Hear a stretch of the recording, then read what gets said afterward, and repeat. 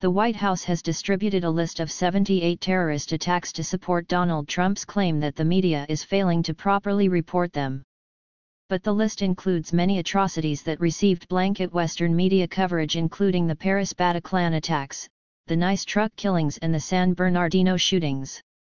Many others, including the Sydney siege and Germany's Christmas market attack, received wide international coverage. The list also includes multiple errors and spelling mistakes, including San Bernardino, and excludes numerous terror attacks across the Middle East. Spokesman's denial of New York Times report that included claim Trump watches television in a bathrobe subjected to comprehensive takedown. The release comes after the U.S. president told military leaders in Tampa, Florida, on Monday that there have been attacks all over Europe, but in many cases the very dishonest press doesn't want to report it. He added, "They have their reasons, and you understand that," but did not expand. Later, the White House press secretary Sean Spicer was asked about specific attacks that had not been reported, to which he replied, "We'll provide a list later. There's several instances. There's a lot of instances that have occurred where I don't think they've gotten the coverage it deserved." That list, released to media outlets including The Guardian, included a timeline of domestic and international incidents from September 2014 to December 2016.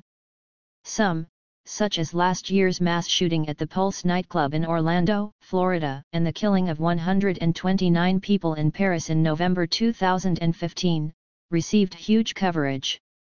But officials claimed that most of the attacks were not adequately reported by Western media outlets, CNN reported.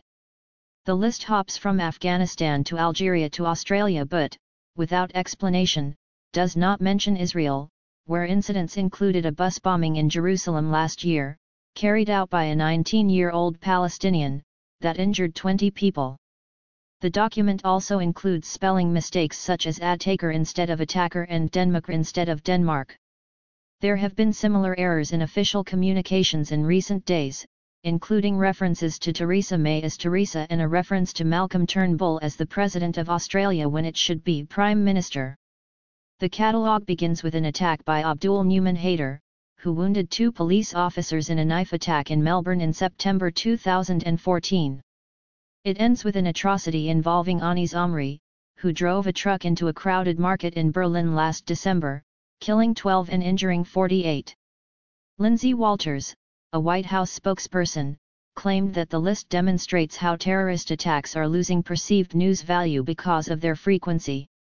The real point here is that these terrorists' attacks are so pervasive at this point that they do not spark the wall-to-wall coverage they once did, she said via email.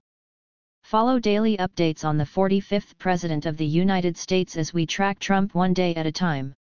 If you look back just a few years ago, any one of these attacks would have been ubiquitous in every news outlet, and now they're happening so often at a rate of more than once every 2 weeks, according to the list, that networks are not devoting to each of them the same level of coverage they once did.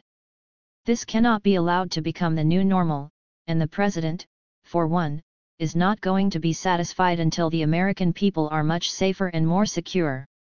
Earlier, Spicer told reporters traveling on Air Force One that Trump believes attacks are not unreported but underreported. He said, he felt members of the media don't always cover some of those events to the extent that other events might get covered. But David Gergen, a political analyst and former advisor to 4 U.S. presidents, condemned Trump's remarks.